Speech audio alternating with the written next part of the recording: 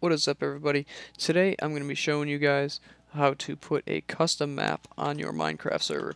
So you guys have probably been working with like default Minecraft maps, like such as this one right here, just normal world generation. But let's say you want to put like a server hub or like an adventure map on your server. I'm actually going to show you how to do that right now. So we're going to hop over to where the server is. We were actually just on our server, so we're going to stop it. The way that you stop the server is you type stop. Don't click the X because it doesn't actually end up saving a bunch of stuff and you can actually end up losing stuff. So we're done saving there, and what we're going to do is we need to get our world file. I've downloaded mine from the internet. I have it right here. So it's zipped up. I'm not going to show you guys basically how to get this. You should know how to do that, and most of the ones that you're going to get are going to end up zipped up like this. So when I open this up, there's going to be another folder inside. I'm just going to want to take that folder and drag it out. And there we go. Now we can see in here we actually have our world. So we're going to take this and we're going to put it right into our server folder, which is right here. We're going to drag it in and we're going to rename it just so that it's something easy for us to work with. We're going to call it map. So now we have to go into our server properties file here.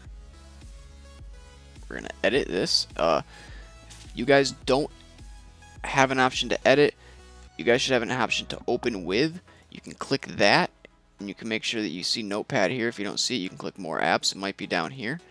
So after you do that, it should open up in Notepad. Then you want to scroll down once you get this open and you want to find a level name.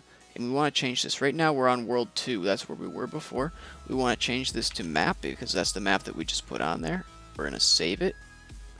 We can X out of that, and that's all it is. It's done.